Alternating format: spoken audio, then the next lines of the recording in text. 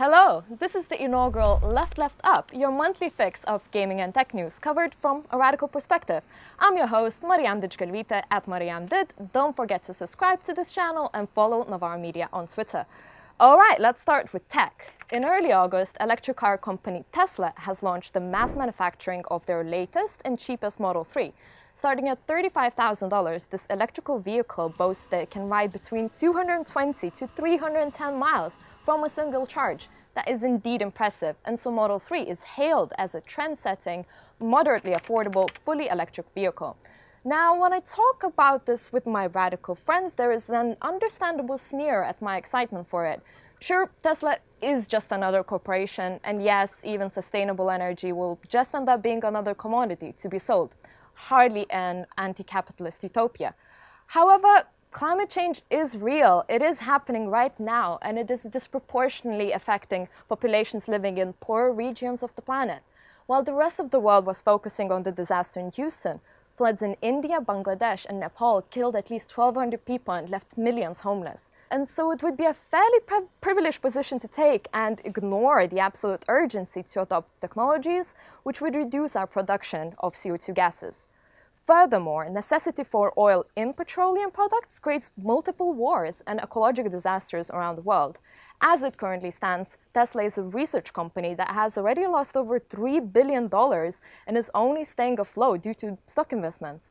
Unlike companies seeking profit maximization by using patents to establish exclusive rights to products, Tesla encourages competitors and has made virtually all of its patents available.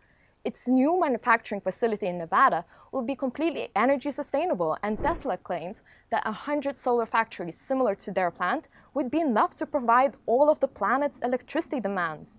Last month, the U.S. Energy Information Administration published its latest findings that reveal United States renewable energy is locked in a virtual dead heat with U.S. nuclear energy, each providing roughly 20% of the country's electrical generation.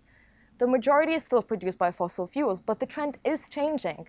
Leading heads of BMW and Volkswagen have gathered in Germany at the beginning of August to a so-called diesel summit.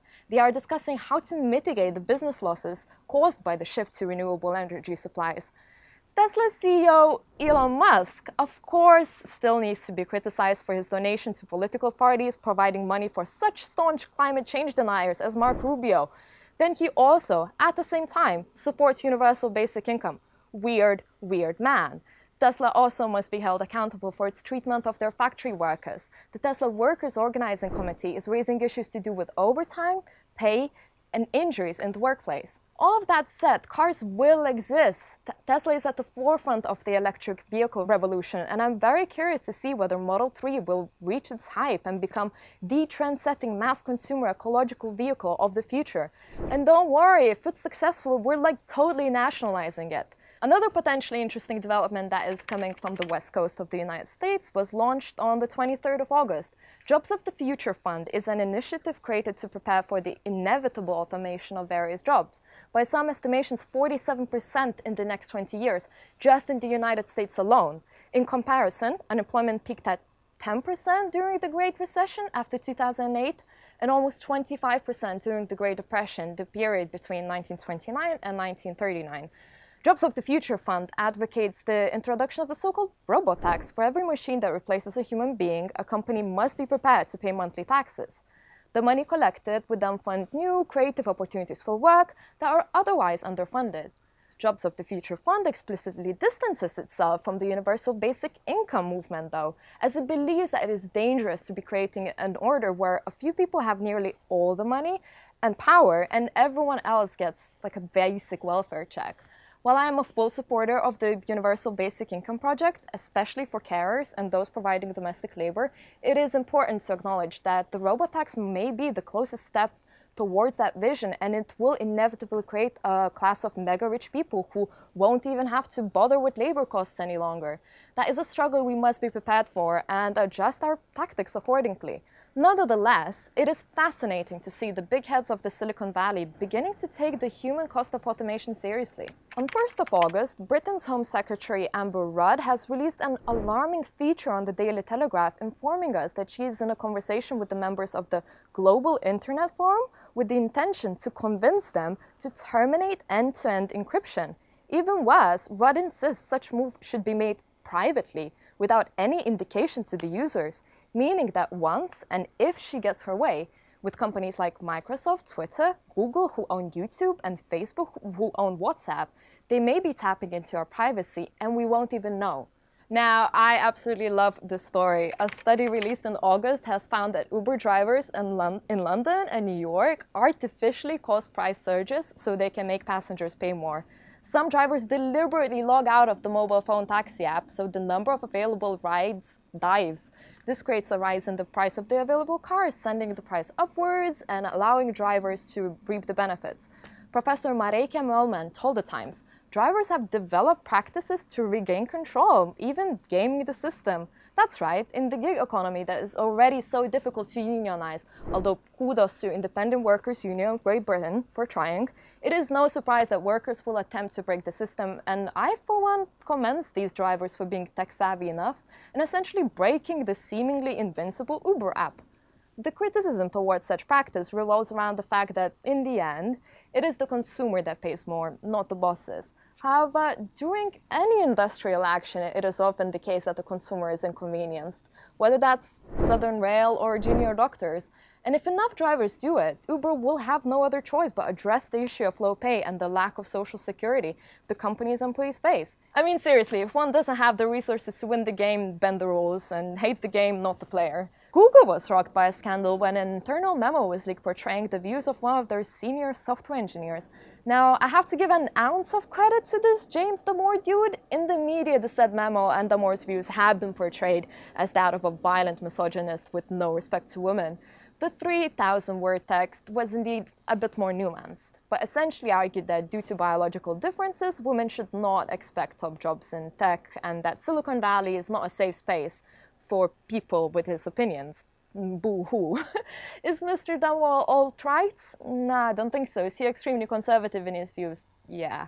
However, since being fired, which was mostly done for PR reasons for Google's point of view, it seems anyways, Mr. Damore was not helping himself by jumping ahead and doing interviews with such unsavory figures like Milo Yiannopoulos. Reports showed that quite a few people in the company believe Damore's views, and it seems awfully strange that Google is not taking very serious action in investigating all the individuals in the company that are reproducing the difficult path women and other minorities face when reaching those top jobs in tech. But as true radicals, we must also refuse becoming complacent and think that if we have an equal figure of women at the top of industries, the fight is over. This belief that if only there were more women in positions of power, paid just as well as men are, that it would create a trickle-down effect to the lower paid jobs is false and needs to be challenged. Diversity can be convenient for capitalism. At the end of August, Hollywood producers were in slight panic as the film industry has had its worst box office weekend in more than a decade. Perhaps something to be said about the fact that paying $15 or pounds and getting a 2-hour experience just doesn't seem as economically attractive as spending the same amount of money on a video game and getting 20, 30, 40 hours of a lot more interactive action. Streaming services like Netflix and Amazon Prime must have also had an effect on the cinema revenues, and I am curious to see how is Hollywood going to react to such news. On the other hand, second biggest gaming event of the year, Gamescom in Cologne, last month has had an astonishing 345,000 visitors and was opened by the country's Chancellor, Angela Merkel. Yes, I'm now looking at you, Jeremy Corbyn, for opening EGX happening in Birmingham at the end of September this year. While the sheer size of the event sounds impressive, Christopher Drink, in his article for GamesIndustry.biz, makes an interesting but ultimately very sad point that the vast majority of the couple of thousand games exhibited at this convention are not going to be heard of and are unlikely to reach any success. That is purely due to the industry's massive discoverability problem. There is so much talent in the field, but everyone tends to play safe when it comes to games development. I agree with industry analyst Matt Lees when he says that these days games should be controversial. Apart from outstanding and innovative gameplay mechanics, which are increasingly difficult to achieve, indie developers shouldn't fear covering political and cultural trends. Such thematics in game could really benefit from the news cycle. Now it's time for Awesome Technology of the Month. This month I present Refugee Aid App, or RefAid. It's a brilliant mobile application that locates the nearest resource for food, shelter, education, and work opportunities, healthcare, and legal help. More than 400 of the largest aid organizations, including Red Cross and Doctors of the World, all use it across 14 different countries. I imagine people that are making this hiring journey are probably already aware of this app, but I urge individuals that are watching this program, if they are able, to donate to the developers of this app and continue its growth. We'll have all the links at the bottom of this video. Now, a shameless plug. The World Transform 2017, Momentum's political festival, is going to have a panel on video games for the many, and yours truly is chairing it. We will be joined by Rosa Carbo-Mascaral, creator of Corbin Run, Nicolas Serre, developer of Visceral Combat from the recent presidential election, and industries veteran Adam Payne. We'll be looking what role can gaming play in reclaiming this space from the right. How can it influence politics beyond elections, imagine and construct worlds beyond the neoliberal order? Now, I want to hear from you. Have you got any suggestions for September news that could be covered in the next month's show? Or perhaps some cool technologies I should be aware about? Or indeed, maybe you're an employee at a gaming or tech company and would like to whistleblow your story. I want to hear from you. Please email marijam@novaramedia.com. And thanks for watching. See you in a month. Bye.